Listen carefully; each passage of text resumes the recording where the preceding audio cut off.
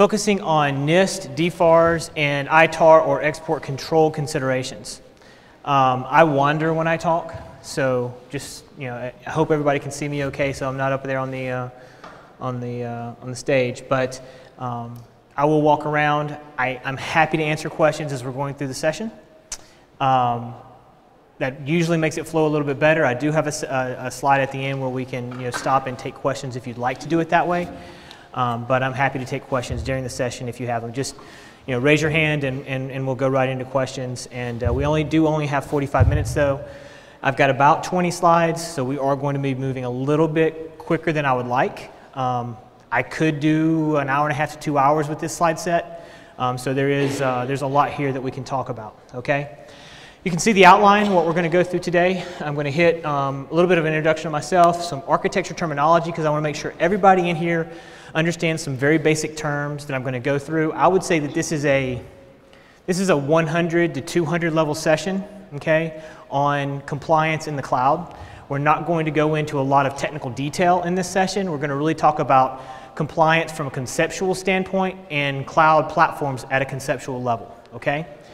We're going to go over some specifics around DFARS, CUI, and export compliance. We're going to talk about FedRAMP, which is really important. And then we're going to go through some specifics about 3 of the leading cloud vendors out there and how you can, or maybe cannot, become compliant on different components of their platform. And then finally, we're going to talk about some future DoD thoughts about, are all of you familiar or have heard of the JEDI contract? So we're going to talk a little bit about that. And then we're going to go into a Q&A period. How you doing, Rodney? Good to see you. Doing good, Scott. Better be good. All right, we'll see. All right, so let's go ahead and jump in. So, introduction-wise, my name is Scott Edwards, President of Summit 7, Managing Partner. I have been in the Microsoft ecosystem for a little over 20 years now. My background is, I was military, then I went to work at NASA, where I worked with a few people in here actually. So I'm glad to see all you guys. So I worked at NASA for a while. I got my master's degree in information security from James Madison University as well. And then I started Summit 7 about 11 years ago. So I've been doing specifically this kind of work in the consulting space for about 11 years.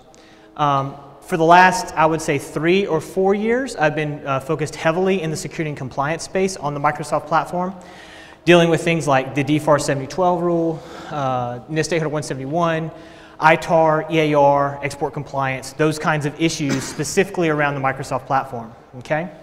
That's my contact information. Please feel free if you have any questions afterwards, email me. If you need my cell phone, it's right there. I can give you a card afterwards if you want, but I'm happy to answer any questions that you may have after the session, okay?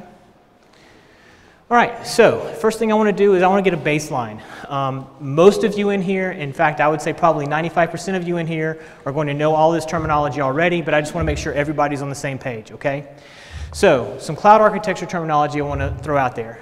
Software as a service, infrastructure as a service, and platform as a service, okay? I've got a slide here in just a second where I'm going to go over what is each one of those, but I'm going to be using those terms a lot in how we define and how we segment different types of architectures in the cloud, okay? We've got cloud environments, we've got hybrid cloud, and we have on-premises or private cloud, okay? Cloud is just a fancy term for somebody else's computer, right? But these terms have very specific meanings in our industry. Cloud, typically people are talking about public cloud, and when I say public cloud, that is a utility-like capability.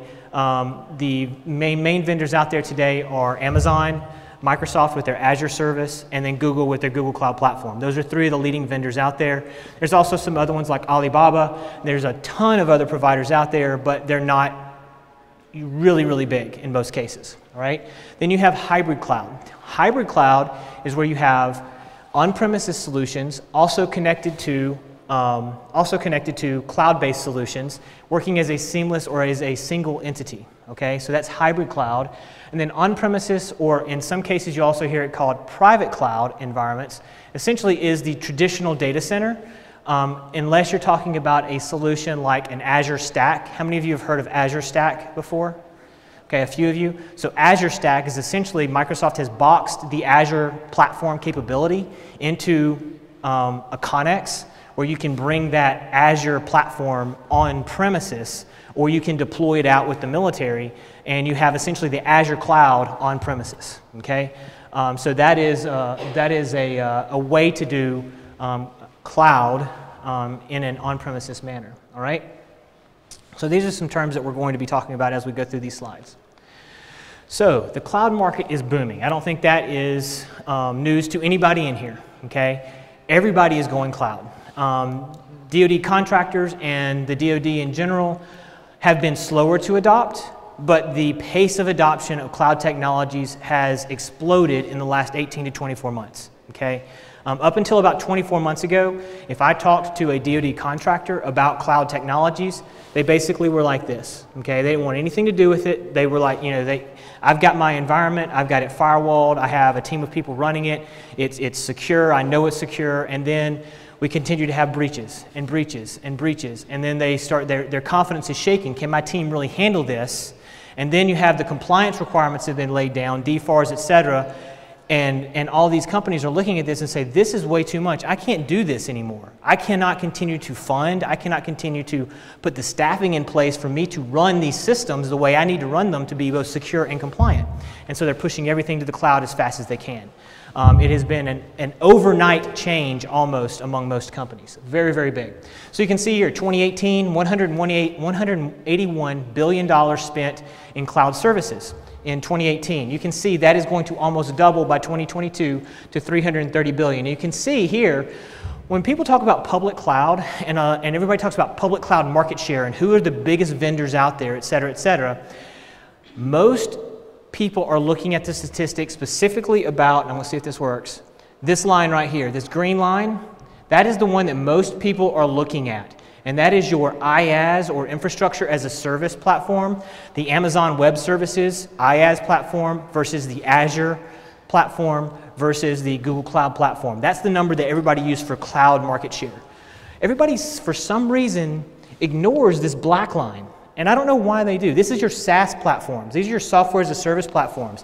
This is your Salesforce. This is your Office 365. This is your G Suite. These are all these cloud services that are being offered by these companies. Is a huge, huge market. I mean, it's much bigger than your cloud platform from an IaaS standpoint out there, okay? So you really have to take that into consideration when you start talking about the revenue that's out there in the cloud services world. And you can see that both IaaS and SaaS are growing at an enormous rate, okay, from a year-over-year standpoint. These numbers are from Gartner in April of this year, okay?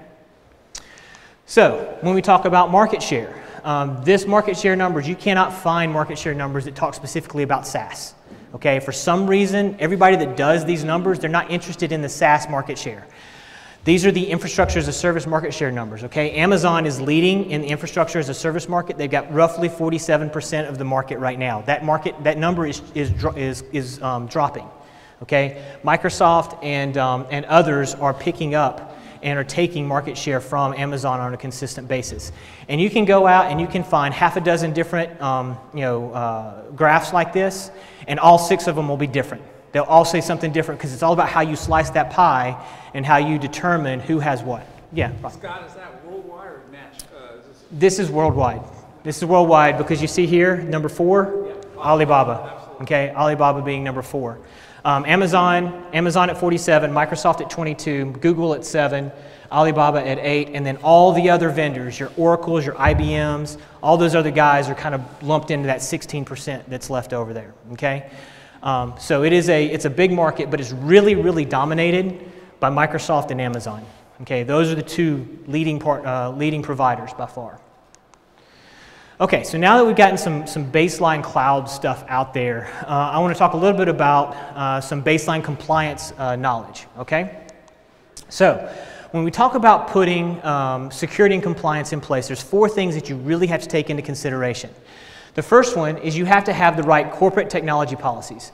If you don't have the right corporate technology policies in place, it doesn't matter what you do from a platform standpoint, you're not going to be in a compliant environment because all the policies and how people interact with that system is not going to be compliant, okay? So you have to have a set of policies that help you drive that, both from a technology standpoint, but also from a security standpoint. Can you bring your own device to work? Do you take your laptop home?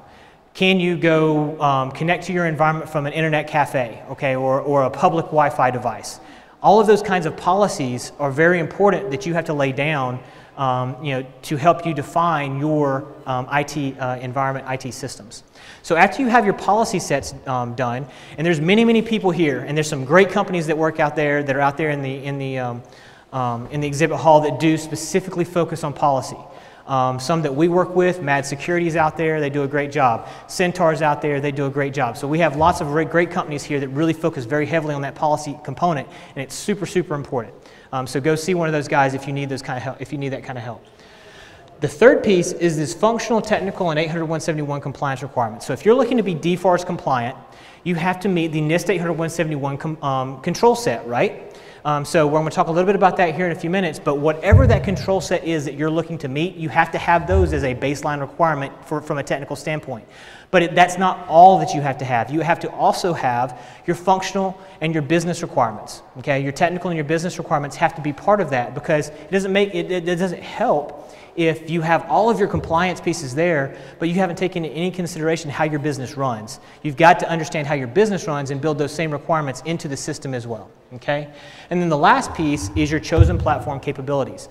So if you have your policies in place, and you have your functional, technical, and 800-171 compliance requirements in place, and you know what those are, and you know what you need to do to build to them, but you pick a platform that is not capable of meeting the requirements that you've identified, then you failed, right? You can't get there. You have to have all four pieces, and you cannot get to a compliant platform until all four of these pieces are working together and are integrated and is all part of a single project or a single rollout. Okay? Now, yeah. if you don't go back to that one slide. Now, just as a question, when I see 800-171, I think of that as a government regulation, correct? It is a government set of controls that defines what a contractor must do to secure government information.